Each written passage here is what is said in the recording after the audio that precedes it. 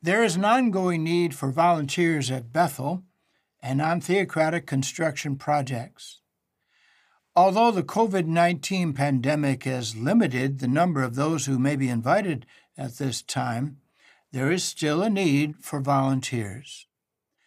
As you watch the following video, please note the spirit displayed by those who make themselves available for Bethel service. Making yourself available for Bethel service is like knocking on a door that leads to many other privileges of service. Of course, to serve at Bethel requires a self-sacrificing spirit and a willingness to serve wherever there is a need in harmony with the attitude displayed by the prophet Isaiah at Isaiah 6:8. Then I heard the voice of Jehovah saying, "Whom shall I send, and who will go for us?"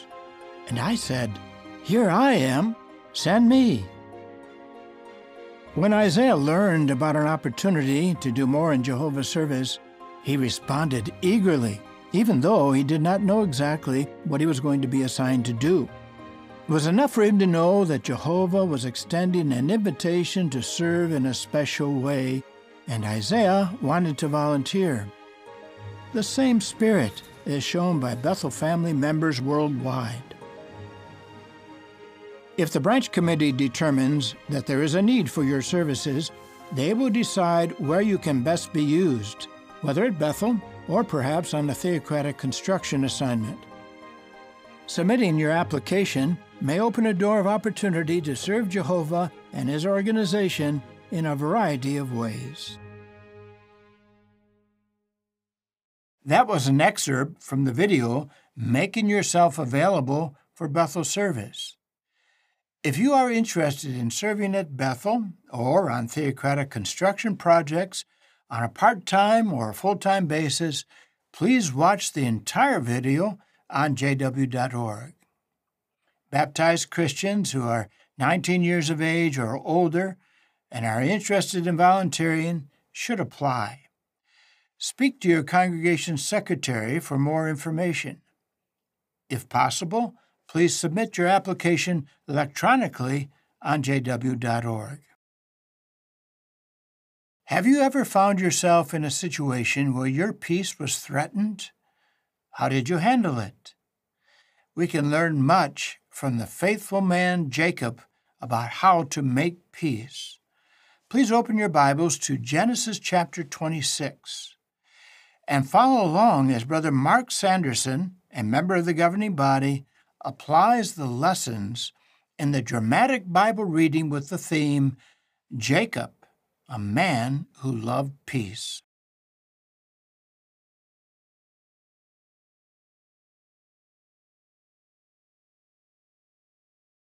Have you ever been the victim of oppression or injustice?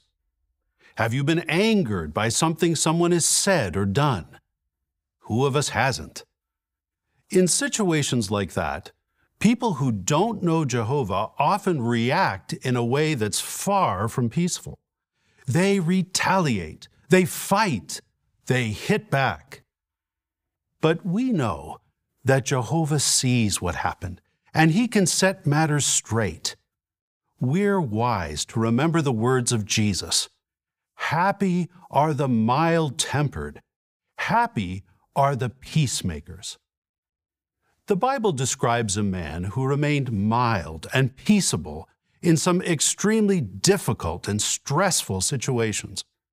Repeatedly, he chose not to fight, preferring a course that led to peace. That man was Jacob.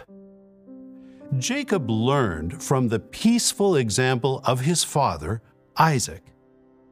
There was a famine in the land, and Isaac moved his family to Gerar, which was ruled by Abimelech, king of the Philistines. Let's read about the problems that arose and see how Isaac dealt with them. Please turn to Genesis chapter 26 and verse 12.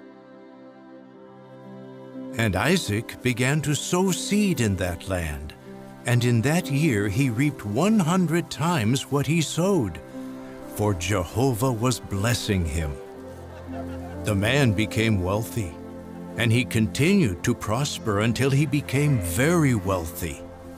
He acquired flocks of sheep and herds of cattle and a large body of servants, and the Philistines began to envy him. So the Philistines took soil and stopped up all the wells that his father's servants had dug in the days of Abraham. Abimelech then said to Isaac, "Move from our neighborhood, for you have grown far stronger than we are." So Isaac moved from there and encamped in the valley of Gerar and began dwelling there. And Isaac again dug the wells that had been dug in the days of his father Abraham, but that the Philistines had stopped up after Abraham's death. And he called them by the names that his father had given them. When the servants of Isaac were digging in the valley, they found a well of fresh water. And the shepherds of Gerar began quarreling with the shepherds of Isaac, saying, "The water is ours." So he named the well Esek, because they had quarreled with him. And they started digging another well, and they began quarreling over it also. So he named it Sitnah. Later he moved away from there and dug another well, but they did not quarrel over it. So he named it Rehoboth, and said, "It is because now Jehovah has given us ample room and has made us fruitful in the land." Then he went up from there to Beersheba. That night Jehovah appeared to him and said, "I am the God of your father Abraham. Do not be afraid, for I am with you, and I will bless you and multiply your offspring on account of Abraham my servant." The Philistines, motivated by envy, stop up all the wells that Abraham had dug, and the king asks Isaac to move from the neighborhood. Isaac now has a decision to make. Perhaps some encourage him to stay put. Think about how they might have reasoned. "You've done nothing wrong, Isaac. Jehovah told you that you and your offspring would possess the land. You have nothing to fear. You have many servants, and they're stronger than the Philistines. Why not hit back against those who have done this to your wells?" In this situation, what would you have done? Isaac chooses a peaceful course. He decides to move on. This is not easy. Isaac has many servants and flocks of sheep and herds of cattle. He has tilled the ground, planted seed, and it's produced plentifully. But he leaves that behind and moves on. But Isaac's troubles are not over. In his new location, his servants dig wells and find fresh water. But the shepherds in that area say, "The water is ours." Isaac then digs another well, but the local shepherds quarrel about that one too. Again, instead of fighting over the matter, Isaac moves and finally finds a place where he can reside in peace. Jacob saw that his father's peaceful actions had a good effect, and he knew that Isaac had received Jehovah's blessing. What's the lesson? Parents, never underestimate the powerful effect your good example can have on your children. Jacob has a twin brother, Esau. Of the two, Esau is born first, but Jehovah foretells that, contrary to custom, the older Esau will serve his younger brother. Jehovah foresees what kind of personalities they'll develop, and he knows that Esau will have little appreciation for spiritual matters. This becomes evident when Esau exchanges his right as firstborn for a mere bowl of stew, sealing the matter with an oath. But something more is involved. In selling the birthright, he also gives up the right to receive a prophetic blessing from his father. Years pass. Isaac has grown old, and he decides it's time to impart the blessing to his firstborn. He may not know that Esau had sold his right as firstborn. In any case, he tells Esau that he will bless him, but asks him first to provide him with a tasty dish of fresh game from the field. Rebekah, the twins' mother, overhears this conversation and persuades Jacob to impersonate his twin brother while Esau is out hunting. The plan is successful. Isaac unwittingly blesses Jacob. Esau, at learning of this, is furious. Let's take up the account from Genesis chapter 27 and verse 41. However, Esau harbored animosity against Jacob because of the blessing his father had given him. And Esau kept saying in his heart, "The days of mourning for my father are getting closer. After that, I am going to kill Jacob, my brother." When the words of her older son Esau were told to Rebekah, she at once sent for her younger son Jacob and said to him, "Look, your brother Esau is planning to take revenge by killing you. Now, my son, do as I say. Get up and run away to my brother Laban at Haran. Dwell with him for a while, until your brother's rage calms down, until your brother's anger towards you subsides, and he forgets what you have done to him. Then I will send for you from there. Why should I lose both of you in one day?" After that, Rebekah kept saying to Isaac, "I am disgusted with my life because of the daughters of Heth. If Jacob ever takes a wife from the daughters of Heth like these daughters of the land, what good is my life?" So Isaac called Jacob and blessed him and commanded him, saying, "You must not take a wife from the daughters of Canaan. Go away to Padan Aram, to the house of Bethuel, your mother's father, and from there take for yourself a wife, from the daughters of Laban, your mother's brother. God Almighty will bless you and make you fruitful and multiply you, and you will certainly become a congregation of peoples. And he will give to you the blessing of Abraham, to you and to your offspring with you, so that you may take possession of the land where you have been living as a foreigner, which God has given to Abraham." So Isaac sent Jacob away, and he departed for Padan Aram to Laban, the son of Bethuel the Aramean, the brother of Rebekah, the mother of Jacob and Esau. Jacob's parents tell him to travel to his uncle, Laban, to find a wife. Of course, the core issue is the problem with Esau.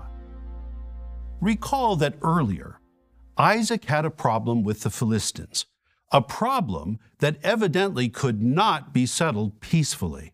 So, what did Isaac do? He moved on. Now Jacob faces a similar situation. His brother is seething with anger. So, Jacob leaves. It means leaving his home and his family. It means making a long journey to a distant land. Jacob could have chosen to stand his ground. He owns the birthright. He could argue the matter with his father and mother. "I'm no child. I'm 77 years old." Jacob does none of those things. The Bible simply says, Jacob obeyed his father and his mother and departed. What's the lesson? When we face a situation that can't be settled peacefully. We probably won't need to flee for our lives to a distant land. Sometimes, however, it is the course of wisdom to walk away from a situation. Proverbs chapter 17 and verse 14 says, "Beginning a fight is like opening a floodgate. Before the quarrel breaks out, take your leave."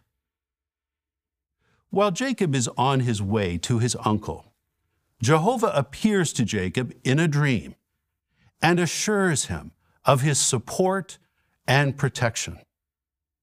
That does not mean that Jacob's troubles are over. At the journey's end, he moves in with his uncle's household. In time, a situation arises again that shows that Jacob is a man who loves peace. Let's read about it from Genesis chapter 29 and verse 16. Now Laban had 2 daughters. The name of the older was Leah, and the name of the younger, Rachel. But the eyes of Leah had no luster, whereas Rachel had become a very attractive and beautiful woman. Jacob had fallen in love with Rachel, so he said, "I am willing to serve you 7 years for your younger daughter Rachel." To this, Laban said, "It is better for me to give her to you than to give her to another man. Keep dwelling with me." And Jacob served 7 years for Rachel. But in his eyes, they were like just a few days because of his love for her. Then Jacob said to Laban, "Give over my wife, because my days are up, and let me have relations with her." With that, Laban gathered all the men of the place and made a feast. But during the evening, he resorted to taking his daughter Leah and bringing her to him, that he might have relations with her. Laban also gave his female servant Zilpah to his daughter Leah as a servant. In the morning, Jacob saw that it was Leah. So he said to Laban, "What have you done to me? Was it not for Rachel that I served you? Why have you tricked me?"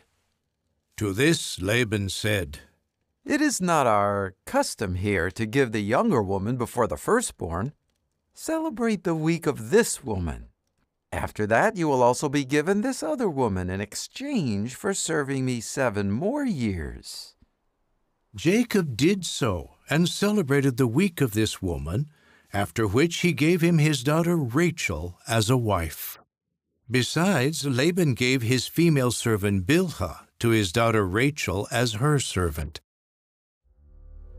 Jacob has reason to be upset. He had arranged with Laban to work 7 years for Rachel. At the end of the 7 years, a wedding feast is arranged. But the heavily veiled woman brought into him is not Rachel, it's Leah. Imagine how shocked Jacob must have been. Instead of admitting to his deceit, Laban gives an excuse. What thoughts come to Jacob's mind? Does he consider that Jehovah might be working out his promise to make Jacob's offspring plentiful, like the dust particles of the earth? We don't know. As it turns out, Leah bears him 6 sons, including Levi and Judah, family heads of the 2 most honored tribes of Israel.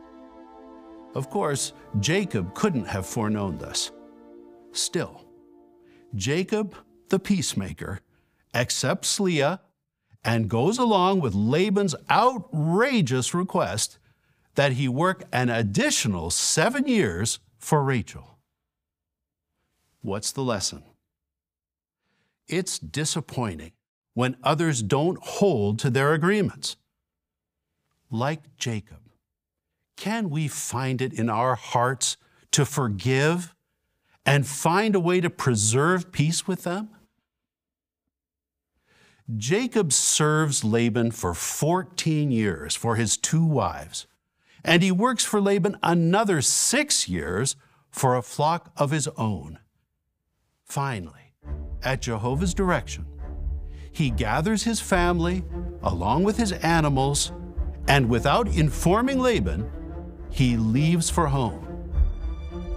When Laban learns of this, he is furious. He chases and catches up with Jacob.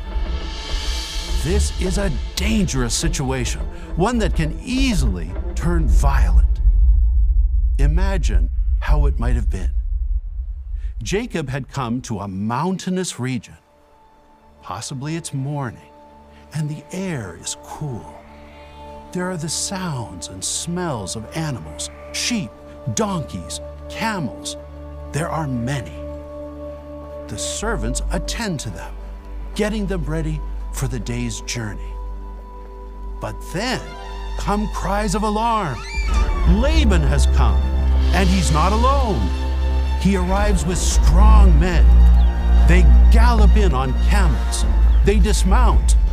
This is not a friendly visit. Laban's men are ready to obey orders from Laban. Jacob's servants quickly gather to the scene. All eyes are fixed on Laban and Jacob, who argue. The previous night, Jehovah had warned Laban in a dream to be careful about what he'd say to Jacob. Still, Laban is angry and aggressive. Laban makes 2 charges. First, he says, "Why have you resorted to outwitting me and carrying my daughters off like captives taken by the sword? Why did you run away secretly and outwit me and not tell me?" The answer to that charge is obvious. Jacob replies, "It was because I was afraid, for I said to myself, 'You might take your daughters away from me by force.'" Laban also charges that Jacob has stolen his household gods. Rachel has indeed stolen the gods, but Jacob knows nothing about this. A search is made, but the idols are not found. Jacob then makes his defense. Let's take up our reading at Genesis chapter 31 and verse 36. At that, Jacob became angry and began to criticize Laban. Jacob then said to Laban, "What is my offense? And for what sin are you hotly pursuing me? Now that you have searched through all my goods, what have you found that belongs to your house? Put it here in front of my brothers and your brothers, and let them decide between the 2 of us. During these 20 years that I have been with you, your sheep and your goats never miscarried, and I never ate the rams of your flock. I did not bring you any animal torn by wild beasts. I would stand the loss of it myself. Whether the animal was stolen by day or was stolen by night, you would demand compensation from me. By day the heat consumed me, and the cold by night, and sleep would flee from my eyes. This makes 20 years for me in your house. I have served you 14 years for your 2 daughters and 6 years for your flock, and you kept changing my wages 10 times. If the God of my father, the God of Abraham, and the one whom Isaac fears had not been on my side, you would now have sent me away empty-handed. God has seen my affliction and the toil of my hands, and that is why he reproved you last night." Then Laban answered Jacob, "The daughters are my daughters, and the children my children, and the flock my flock, and everything you are looking at is mine, and my daughters.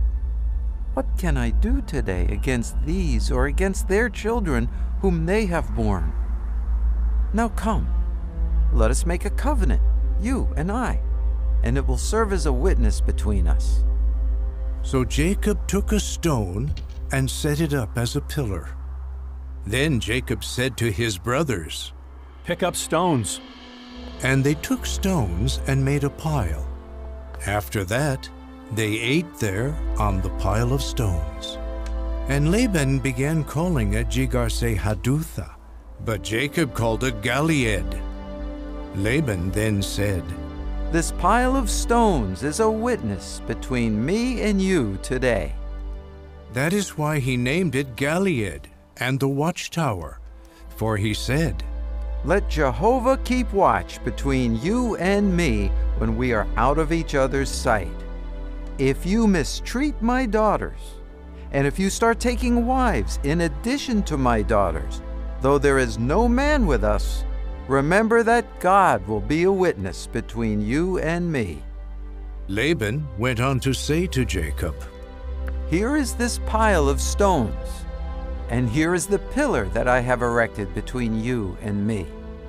This pile of stones is a witness, and the pillar is something that bears witness, that I will not pass beyond this pile of stones to bring harm to you, and you will not pass beyond this pile of stones and this pillar to bring harm to me. Let the God of Abraham and the God of Nahor, the God of their father, judge between us." And Jacob swore by the one whom his father Isaac fears. After that, Jacob offered a sacrifice in the mountain and invited his brothers to eat bread. So they ate and spent the night in the mountain. However, Laban got up early in the morning and kissed his grandchildren and his daughters and blessed them. Then Laban departed and returned home. Jacob had served Laban faithfully for 20 years, even though Laban had defrauded and exploited him. Laban doesn't acknowledge that, but rather dishonestly claims that he is the rightful owner of all that Jacob has with him. Laban then suggests that they make a covenant of peace, ensuring that neither family will bring harm to the other. Laban's motive is not that he loves peace. It might have been to ensure that Jacob will not return with the household gods after Laban's death to deprive his sons of their inheritance. In any case, Jacob agrees. Everyone relaxes. There's to be no violence, and a monument is set up to memorialize the agreement. Despite the many years of oppression, Jacob agrees to a covenant of peace. He does not harbor resentment or seek revenge. That crisis is over for Jacob. But now, another one looms. Jacob sends messengers to his brother. They say that Jacob is returning and that he seeks Esau's favor.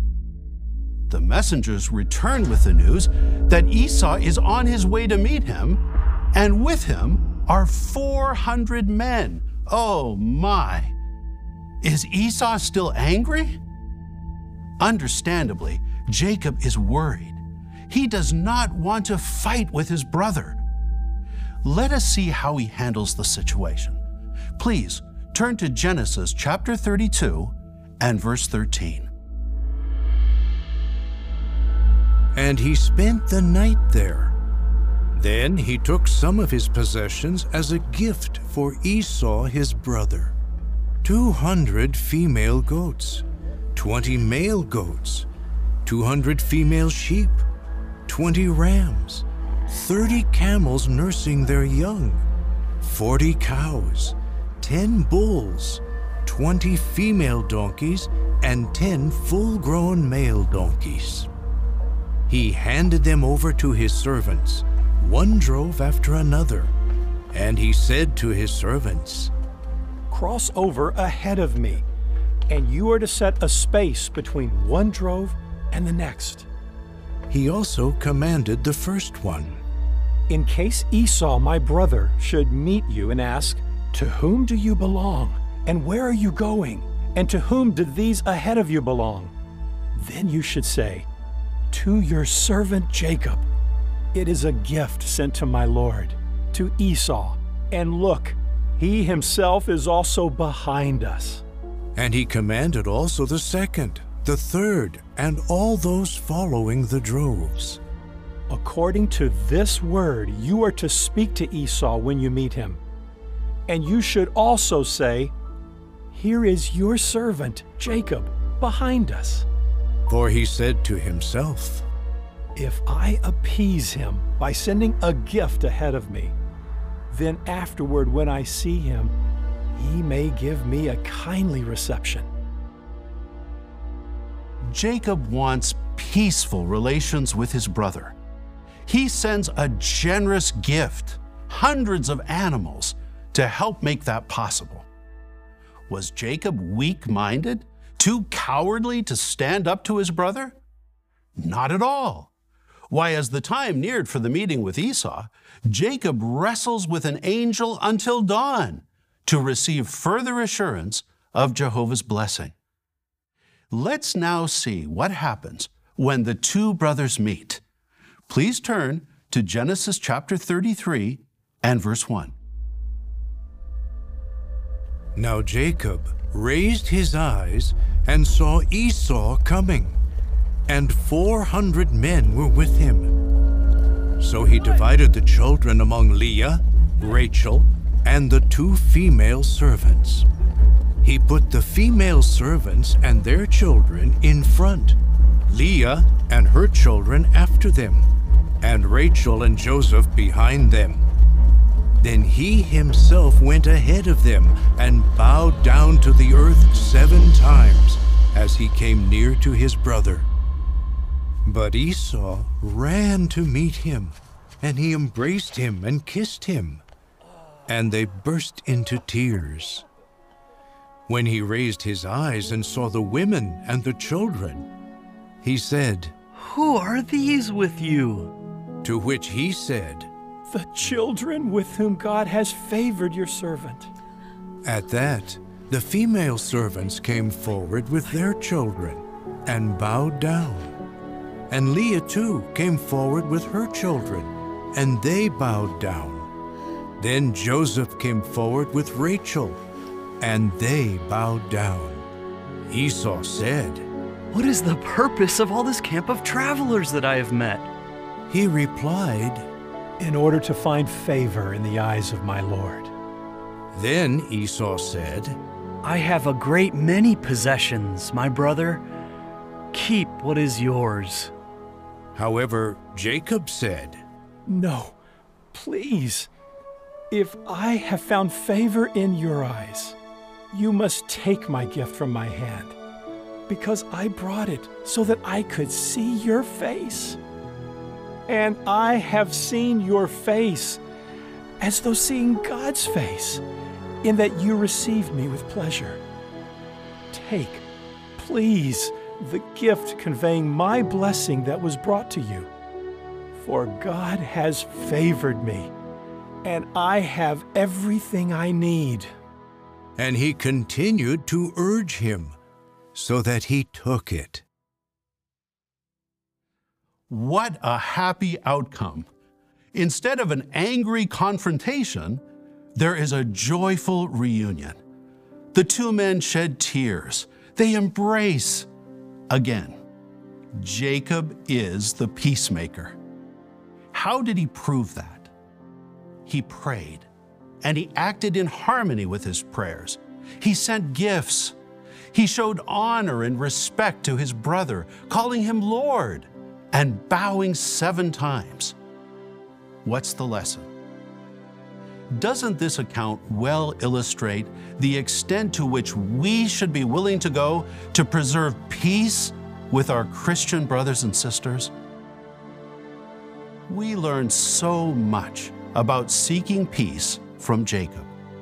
When threatened by his brother while living at home, he moved away. When deceived by Laban regarding Rachel and Leah, he yielded. When chased down and accused by Laban, Jacob agreed to a covenant of peace. And when confronting Esau, he offered a gift. Keep in mind, in none of these situations was Jacob the one who needed to apologize. Yet throughout his life, Jacob loved peace. He relied on Jehovah, and Jehovah blessed him. Jehovah never forgot Jacob and how he pursued peace in his dealings with others. When we do the same, when we pursue peace in the face of injustice, in the face of persecution, in small issues as well as in big issues, Jehovah will not forget us either. Jehovah will richly bless us if we love peace, just as Jacob loved peace.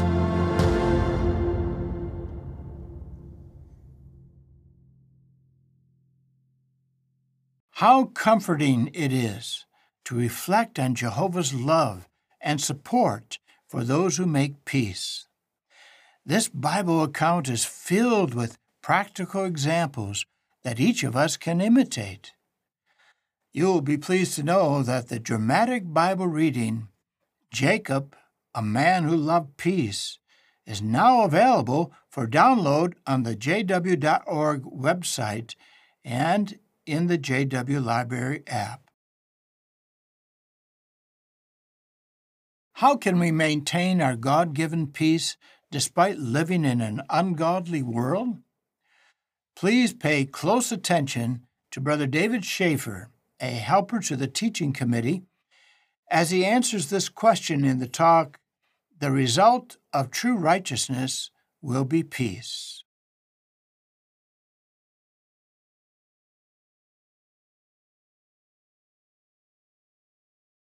Earlier, we considered the expression at Philippians 4:7, "the peace of God that surpasses all understanding." That is, the tranquility and calmness we enjoy because we have a close friendship with Jehovah. What a remarkable blessing. But although we enjoy God-given peace, our life in this system of things is not problem-free, is it?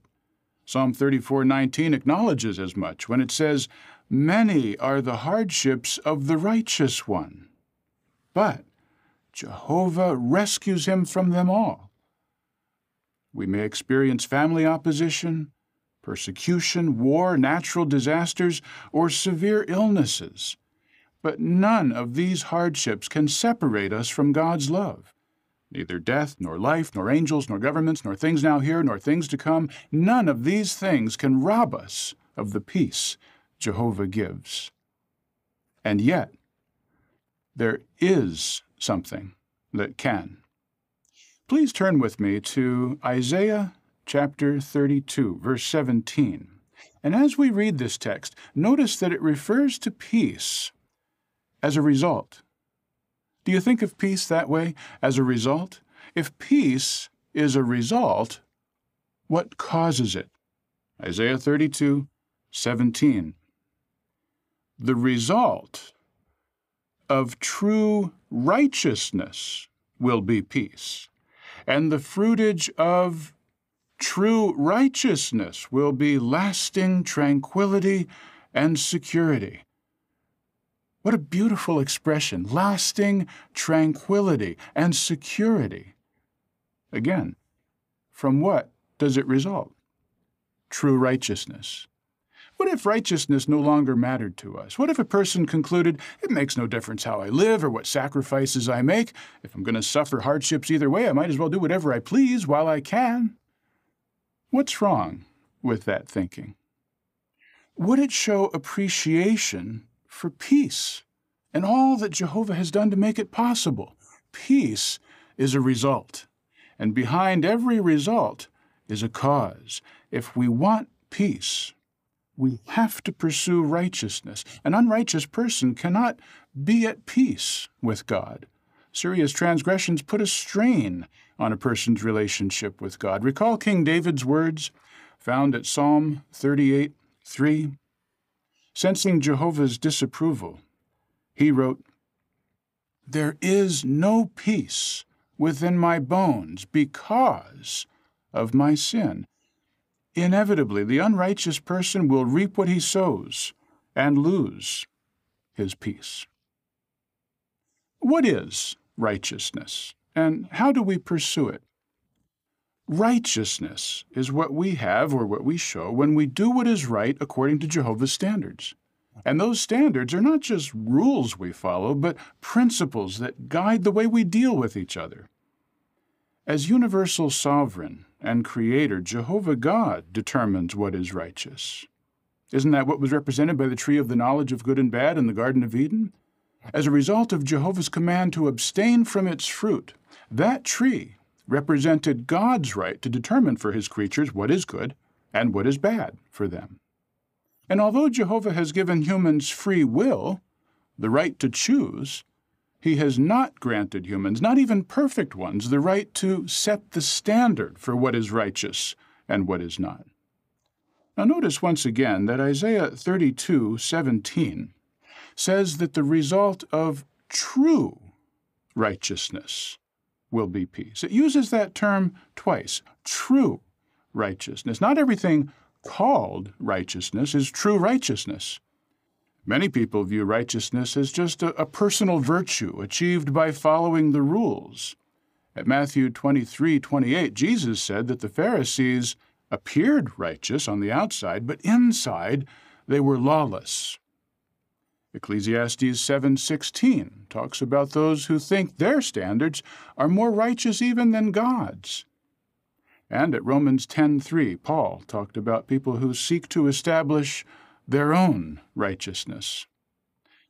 But false piety, over-righteousness, and self-righteousness are not what Isaiah 32:17 is talking about. Today, many argue for the acceptance of conduct that Jehovah forbids. They may even find support from a world already alienated from God. But wide acceptance in a growing community does not redefine righteousness. None of that is true righteousness. Our loving Creator sets the standard for what is right, not our feelings, not the community at large. Now, while you're here in Isaiah, please turn to chapter 48. In order to be viewed as righteous, we have to trust that Jehovah should set the standard of right and wrong. In addition, we must prove by our speech and actions that we agree with Jehovah's standards and obey him. And that takes real courage in a wicked world. But when we do that, we enjoy the result. Notice what it says at Isaiah chapter 48, verses 17 and 18. This is what Jehovah says, your repurchaser, the Holy One of Israel. I, Jehovah, am your God, the one teaching you to benefit yourself, or as the footnote says, teaching you for your own good, the one guiding you in the way you should walk.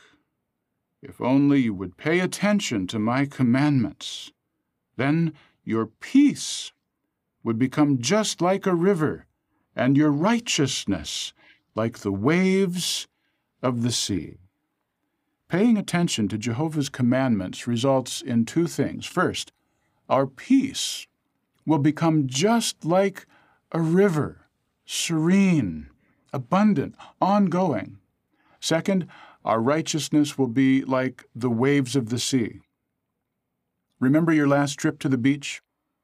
As you stood there on the shore, or perhaps on a high hill overlooking the ocean, watching the waves roll in, one after the other, just as they have for thousands of years, could you feel a sense of constancy? Jehovah says that our course of doing what is right can be just like that. He will guide us in the path of righteousness. He will bless us with unending peace. In the process, we learn through experience how Jehovah's wise and loving ways truly benefit us personally. But if we refuse to do that, we learn what agitation and discord truly mean. As verse 22 says, there is no peace, says Jehovah, for the wicked. It's not a heavy-handed threat to manipulate human behavior as if Jehovah needed to do that. It's a fact, a truth, a timeless principle. God is love. He teaches us for our own good. And the result, if we pay attention, is peace. Isaiah 48, 17 and 18. And these verses assure us that imperfect humans truly can have a righteous standing with God. Let's explore that further. Do you recall the very first time the word righteous is used in the Bible?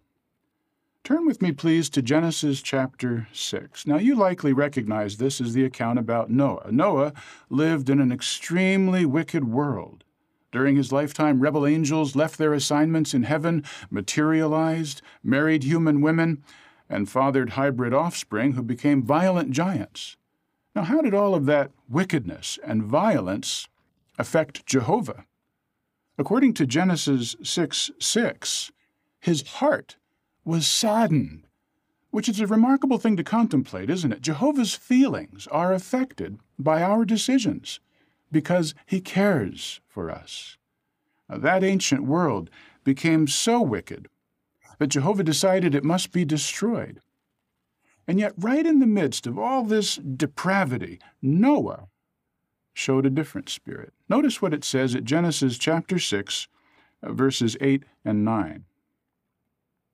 But Noah found favor in the eyes of Jehovah.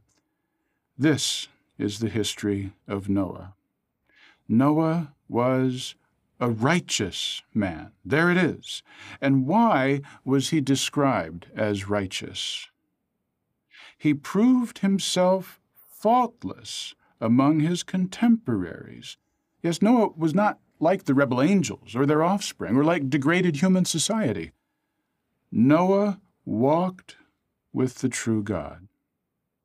And thus the second time we find the word righteous is at Genesis chapter 7 and verse 1. After that, Jehovah said to Noah, "Go into the ark, you and all your household, because you are the one I have found to be righteous before me among this generation."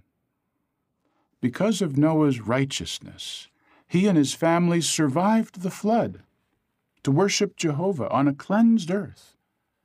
And after the waters subsided and the family emerged from the ark, they witnessed a splendid sight, one never before observed, a serene, multicolored arch in the sky, a rainbow, a reassuring indication of peace with God, peace resulting from righteousness.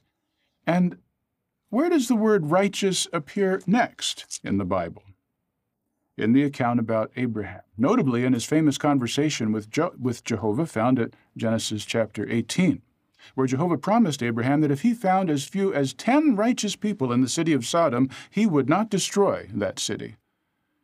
Now, what was it that distinguished Abraham as righteous in that moral climate? As you read Genesis chapters 12 through 22, you get the sense that Abraham was a man of great faith, unwavering faith. He was ready to do whatever Jehovah asked of him. Now, citing Genesis chapter 15 and verse 6 and other texts, James 2:23 says that Abraham put faith in Jehovah, and it was counted to him as righteousness, and he came to be called Jehovah's friend. Jehovah's friend, peace with God, resulting from righteousness. Now, what about God's people today? Turn with me, please, to Isaiah chapter 60. Isaiah chapter 60. Jehovah refers to Noah and Abraham as righteous. But what would he say about you and me? Well, notice what it says toward the end of this chapter, Isaiah 60, verses 21 and 22.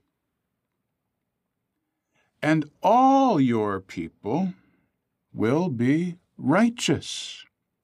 They will possess the land forever.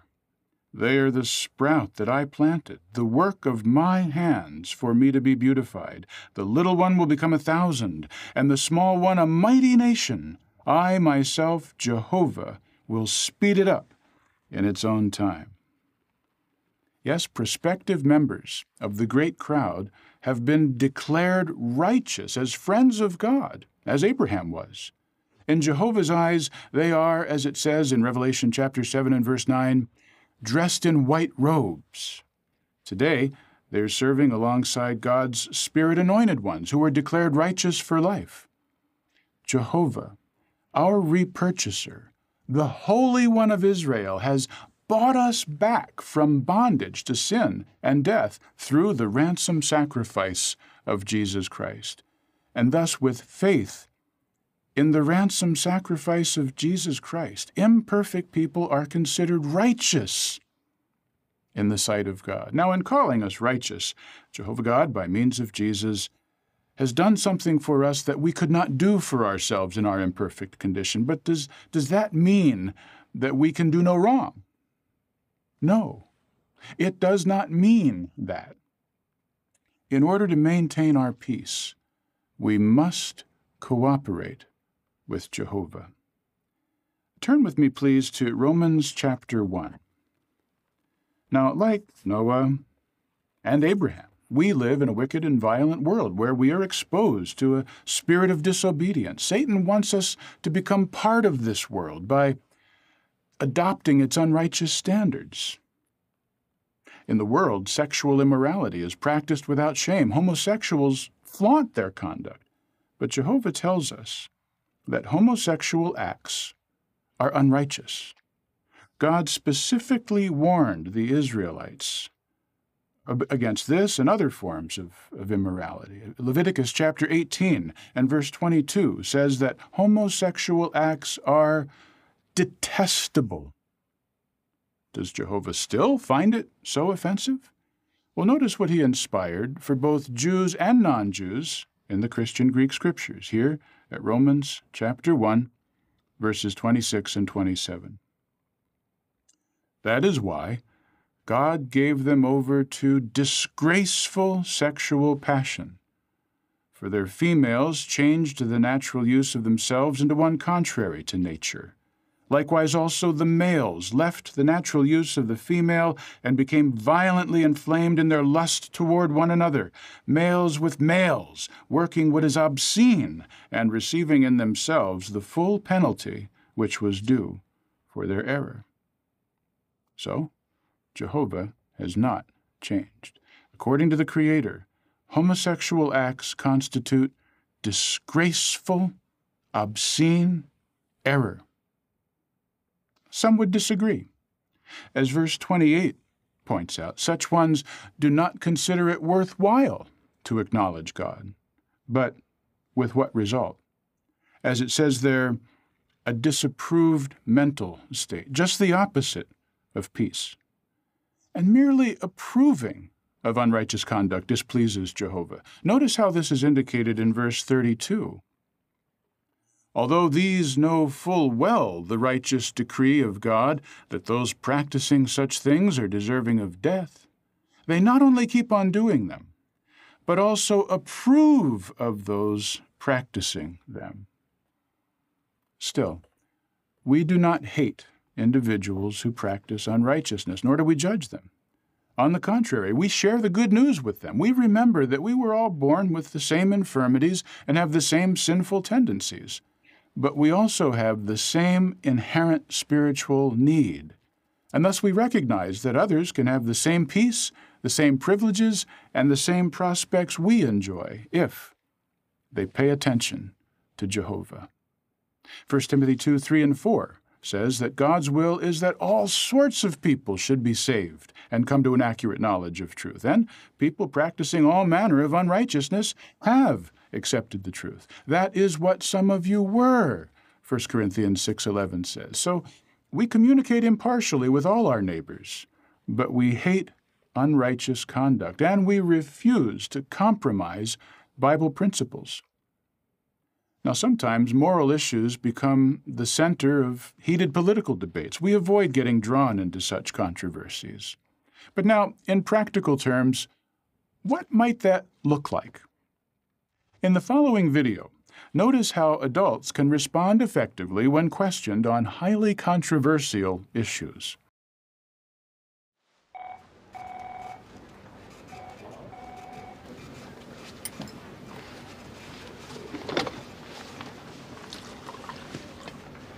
There you are. Did you both get the email survey I sent? And you're both coming, right? I must have missed it. I was on calls all morning. What's this about? Well, the whole office is leaving early. We're going downtown to support the march for gay rights. She won't go. Why? It's against her religion. Some of her people came by my house, and when I asked, they said your church won't support gay marriage. Irene? It's true. As Jehovah's Witnesses, we hold to the Bible standard on marriage, which is only between a man and a woman. And we remain politically neutral. That's such ignorant thinking. I understand it's a sensitive subject. I have a daughter who deserves her rights. Trust me, Amber. As one of Jehovah's Witnesses, we believe everyone has a right to choose how they live. And I would never force my beliefs on anyone. But you won't go. Just as I would never force my beliefs on you, all I ask is the same respect. And no, I won't be going. I have to go back to work.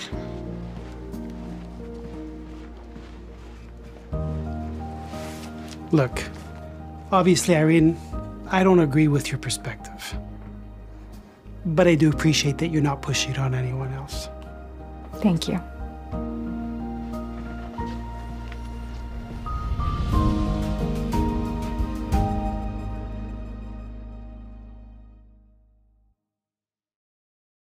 In contrast with the majority of mankind who are divided, true Christians are united. We loyally support Jehovah's right to rule. We don't set the standards, and we're not trying to solve the world's problems on our own. We fully support God's kingdom. Now, as we observed in the video, moral and political issues might be brought up in the workplace. But more often, our young ones, even very young ones, are confronted with these same topics. How will they respond? Are your young ones ready? As you watch the next video, notice how Olivia defends Jehovah's righteous standards. Great discussion today, everyone. Remember, midterms are this Friday. No excuses. That includes you, Jordan. You were noticeably silent during our discussion today, Olivia. I was. I guess I just didn't have much to say. Aren't you concerned about gay rights? Well, it seems like a political issue, and I stay neutral when it comes to political stuff. But it's not a political issue. This is a human rights issue. Hey, Mr. Dallas, she's like crazy religious. Hey, there's nothing wrong with that. No, you don't understand. Jehovah's Witnesses hate everybody that isn't straight. That's not true. We don't hate anyone. I've spoken with your people before. They seem big on equality. We are. The Bible says God isn't partial, so we believe that everyone should be treated fairly. Good. So I assume you have gay members in your church? No, we don't. But I thought you just said everyone should be treated equal. I'm confused. Ah, called it. Jordan, don't you have a class to get to? As I was saying, how is that not a little hypocritical? Saying that you love everyone and then excluding certain people.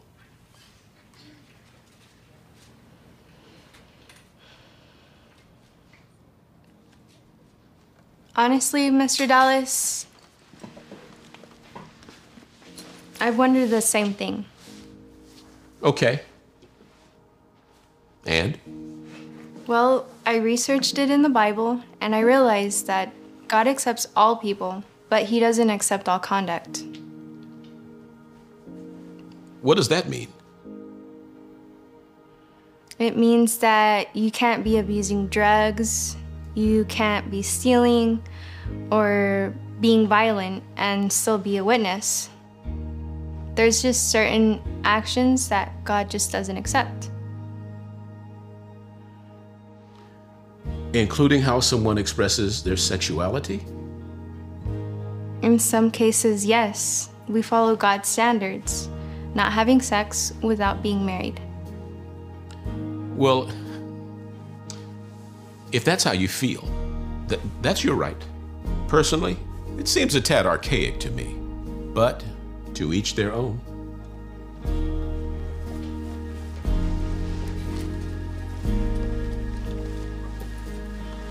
Hey. Does the Bible really say all that? Yeah, it does. Okay, maybe you could show me sometime. Yeah, for sure. Awesome.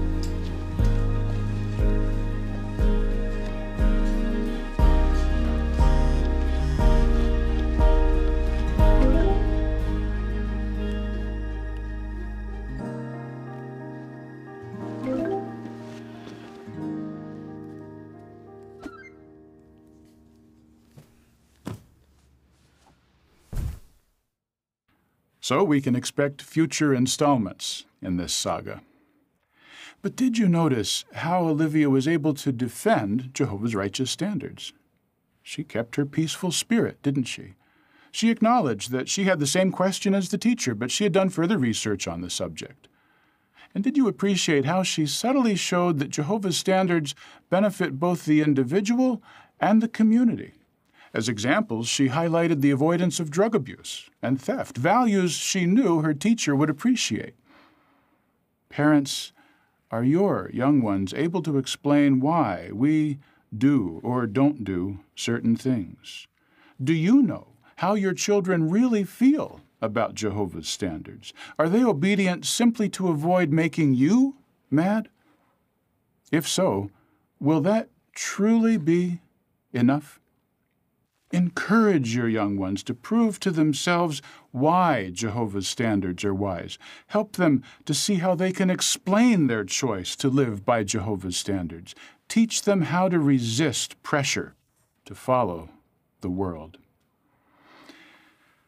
We are so thankful that even during these critical times, hard to deal with, we can enjoy the inner peace that Jehovah gives to the righteous.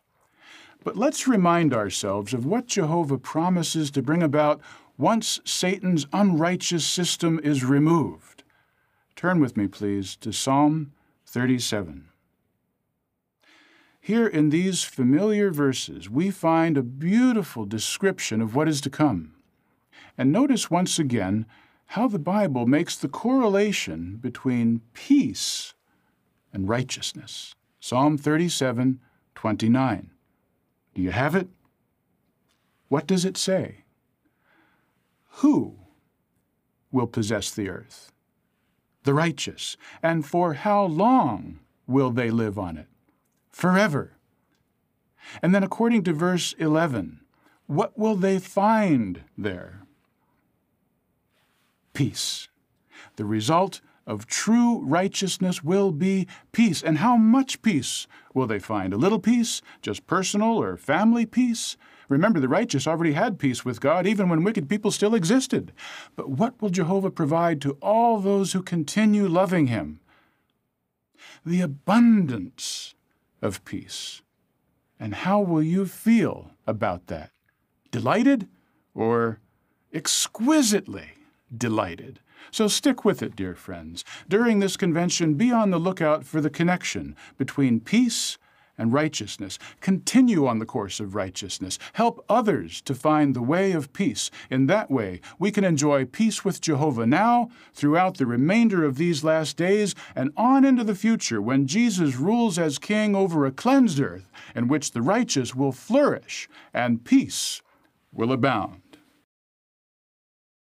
Thank you, Brother Schaefer, for helping us to understand why upholding Jehovah's righteousness is essential for enjoying true peace. We have been well instructed during this first session of our convention, haven't we? We look forward to our next session, in which we will consider in greater detail promises of peace found in God's Word.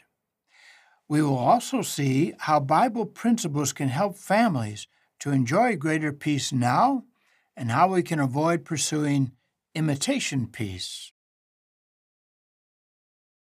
Now let's conclude this session by singing song number 97, entitled Life Depends on God's Word. After singing the song, you may have your local concluding prayer. Again, that's song number 97.